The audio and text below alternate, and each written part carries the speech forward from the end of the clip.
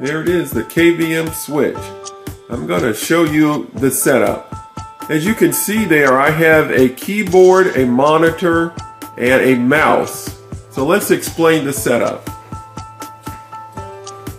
Here is the 2-port KVM switch, the DP 2-port KVM switch. This works with DisplayPort out only. So what I do is I have a laptop here that the display port goes into the display port here. The USB goes into the USB here. I have a mini PC, and the same thing is repeated. I have the display out going into the box and the USB going into the box. Both of those cables are supplied with the KVM switch, which is really nice. Now the cable that's not supplied, now note this cable is not supplied. The one that takes the DP out from the switch to your monitor is not supplied. And I have 2 USB peripherals here, one for my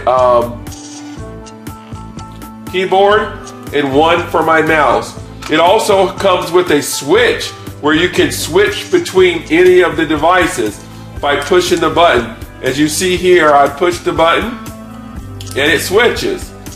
Very nice, and it's very quick, doesn't take long, and then you can start using it. So pretty simple. On the front, you have the DP out from the switch itself. That goes into your monitor.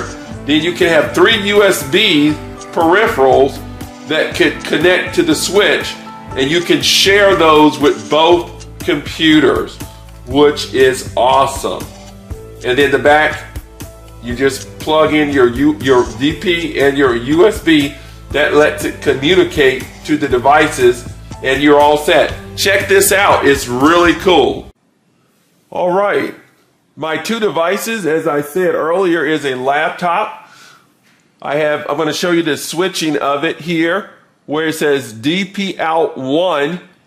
That's my laptop. I'm going to push the button here, the control, and you'll see it switches over to my mini PC where it says DP out. Now I'm going to also type here so you can see it typing. I'm moving my mouse. I'll minimize it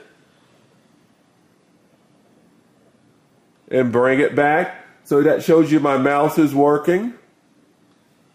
I'm moving my mouse. Now I'm going to take the switch here, push it again. Now it should switch to my laptop. The laptop recognizes it. There it is. Now I'm using the same mouse and keyboard, and I'm going to type here. Cool. So I have 1 keyboard, 1 mouse, and I'm switching between the 2 computers. How nice is that? Guys, check this out. You'll love it.